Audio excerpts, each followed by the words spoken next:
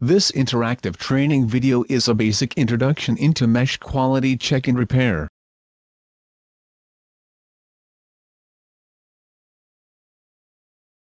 Three important topics are addressed. First, general remarks about how to check and edit element quality. Second, how to detect free element edges, and third, how to check element normals.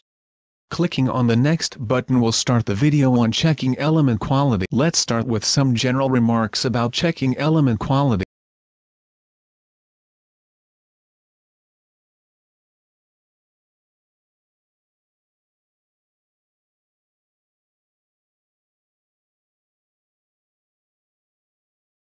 Let us open up the element check.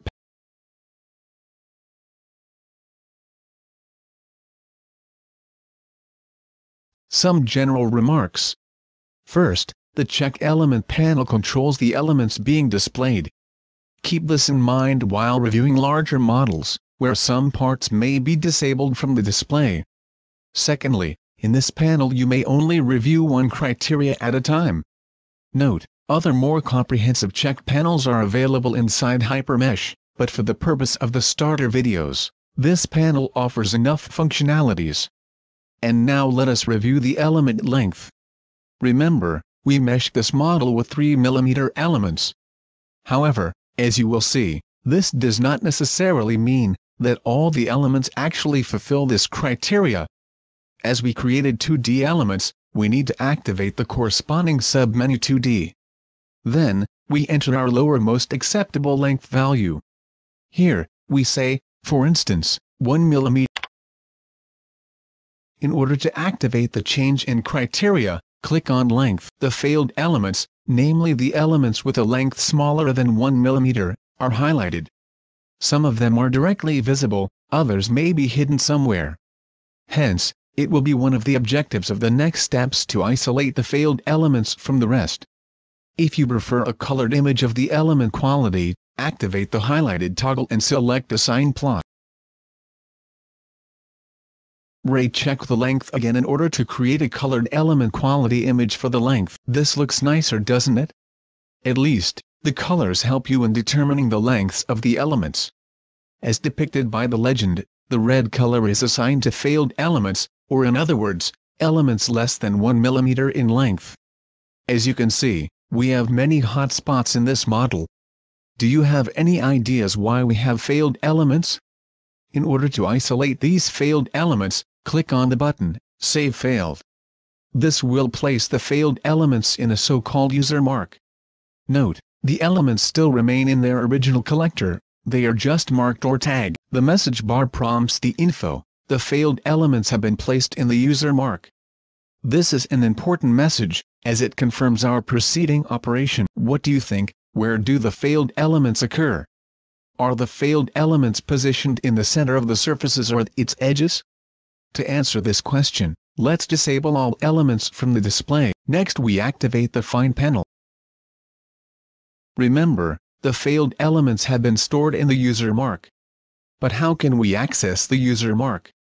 It is the command, retrieve, which allows to reactivate the tagged elements from the user mark.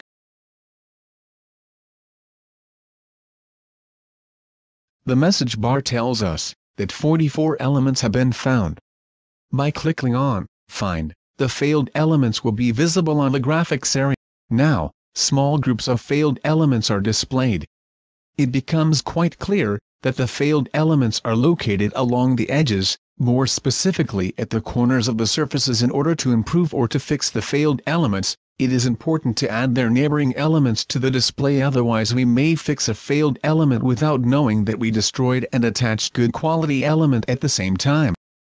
The Unmask Adjacent command adds an additional row of elements attached to the failed elements. And once more, we are adding a second row of elements to our current selection. Let us focus on the highlighted group of elements.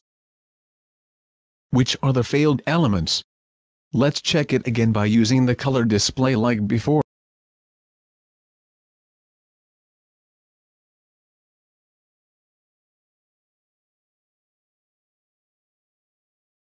Isn't this striking? This is a very simple geometry, and still we see failed elements. What is causing the failed element? A helpful technique to better understand, actually to visualize the likely causes, is to temporarily shrink the element. Now it is obvious that the tiny little offset of the surface edges is causing the failed elements. Based on this understanding, it is clear that we need to clean up the geometry.